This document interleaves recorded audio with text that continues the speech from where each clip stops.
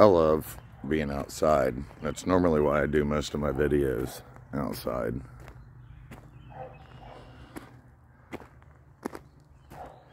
For years,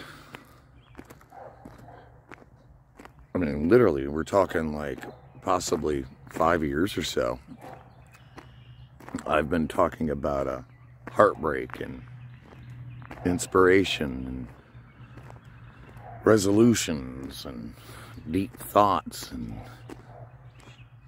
nature and pretty stuff and tragedy. A tree fell on my pool the other day. I got 2 summers out of that thing and a tree fell on it. We're in the middle of cutting that up. Things get bunched up and you can have what some people call hope. You can have what some people call prayers. You can have what some people call faith. I see people online. There's enough talk about hope and prayers. It's time for some action. That's what nobody realizes is, yeah, you can pray all you want, but if you don't prepare for the rain, when it does rain, all it does is erode your soil. So try that one on for size. Naysayers. You got to prepare for the rain. And there's plenty of verses in the book that none of you want to read. Over last year, I went through something that I went through the desert far enough that I didn't decide. I was forced to do nothing but prepare for the rain. And I realized I was far enough in the desert that there was nothing going to gather the water. So, for the most part, I started preparing for the rain.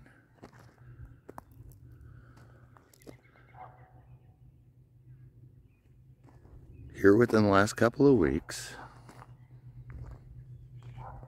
a beautiful sprinkling of exactly what I was praying for, or some of what you would say I manifested, came towards me. And I got out my collectibles and my buckets and my irrigation systems all within myself, and I did my best to gather that rain. And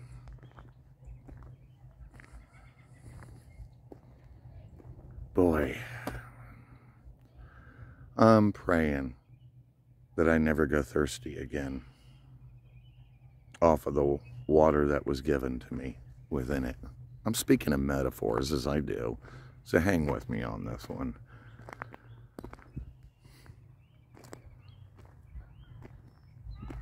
But it tastes very sweet, and it washes over me in a very cleansing way, and I'm a lot happier than I even imagined I would be at a moment like that. And I pray for good things. And the reason I'm speaking in metaphors, because I care not to completely reveal what it is that I'm speaking of.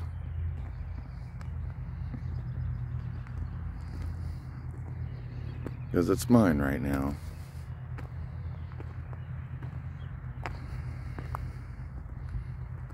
But it's good. It's very good. So, as that is happening, in a long time, I stopped to smell these little guys.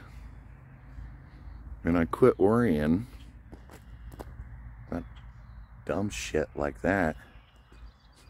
Because That's always going to happen.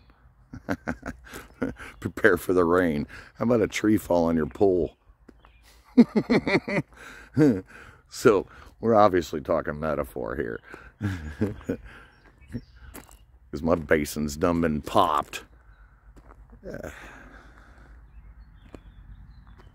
I have had someone come into my life that makes it more special than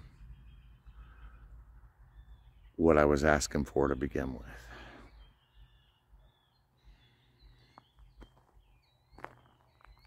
And I relish and I bask, and I do my best to have no fear within it. Not a fear of loss of tomorrow, just a rejoice in what is here today. Because everything goes away. Eventually. Even me. And probably my words.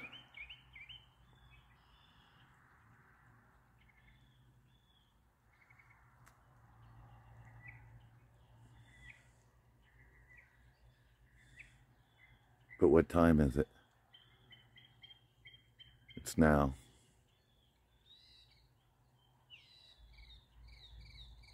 Where am I? I'm here. Who am I?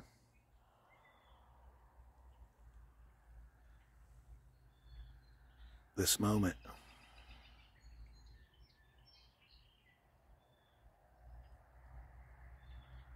And this moment's good. Shaka.